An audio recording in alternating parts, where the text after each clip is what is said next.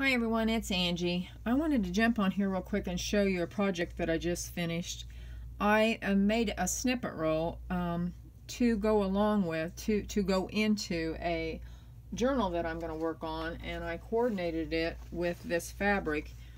This is what the outside of the journal is going to be made from, and it's going to have a garden theme, and this may be a band across here, I don't know.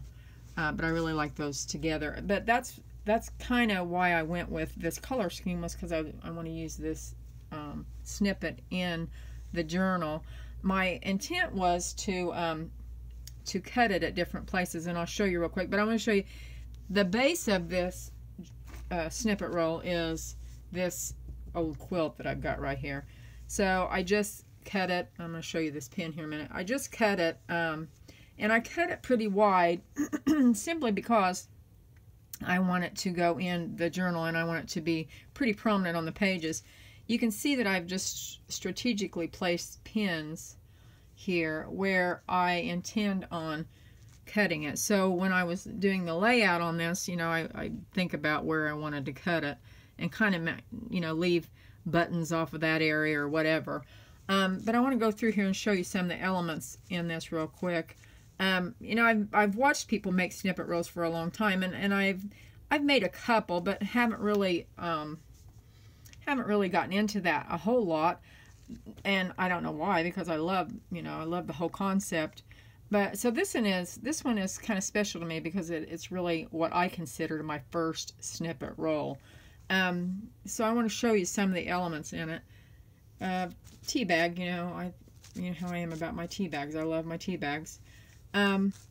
Pieces of upholstery. This is pieces of that wedding dress that I'm still have tons of stuff left from. Pieces of tapestry, and I love paper, printed paper, so I put a piece of that on there. I loved that square button in the center of that flower. I thought that was so pretty. And just a stamped image there. Another stamped image. I love this stamp, and I got that at Goodwill, and I tell you, I really made a good find the other day with stamps. This is interesting. This is another piece of the rayon fabric that you use to burn the edges on to make hair bows, and I love the way this looks. It almost gives me the, you know, impression of a butterfly when you tie that twine in the middle, and that's just baker's twine that I tied in the middle of that. And just, of course, you know, your typical snippets. Some of this is sewn. I started out sewing the bulk of it on, and then some of it is just glued on.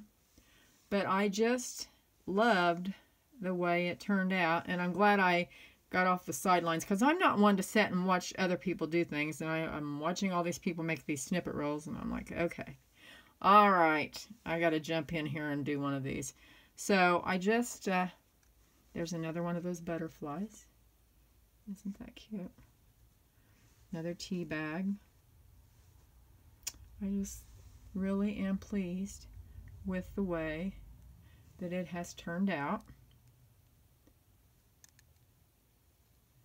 So I'm anxious now to get the journal done so that I can cut it up, if I can bring myself to do that. I think I can. I think I can, because I can always make another one of these. But I do think that it's going to be a very rich addition to this journal. I think it's going to be really pretty, and I will show you that when I get it done. Thanks for watching. Don't forget to subscribe to my channel and like this video. Thanks. Bye.